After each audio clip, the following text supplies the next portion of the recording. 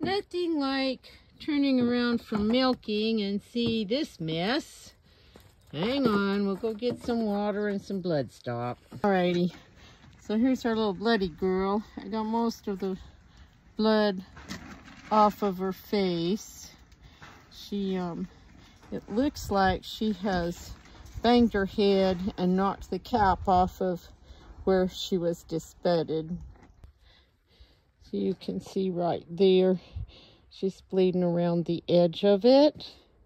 And if I had one of the disbudding irons, I'd probably just plug it in and cauterize it, but I don't. So I'm just going to put a little bit of blood stop on it.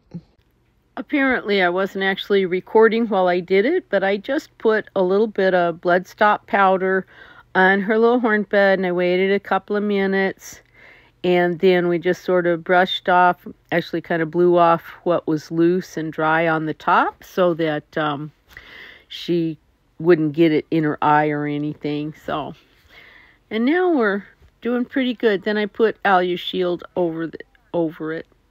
There's our little Joy. She's the one that banged her head and ripped the cap off of her horn bud. It's not theirs because she's been disbudded, but and was bleeding all over.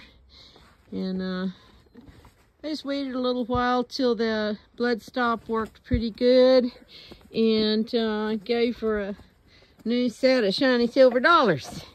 And I just went ahead and I gave everybody a new set. That's the alumasheild or alumasheild. It does really good sealing up wounds and helping keep flies out and stuff. Oh my goodness, are you all stealing Mama's dinner? Huh?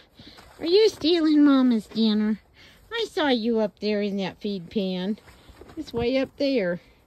Yes, I saw you in there. I saw you in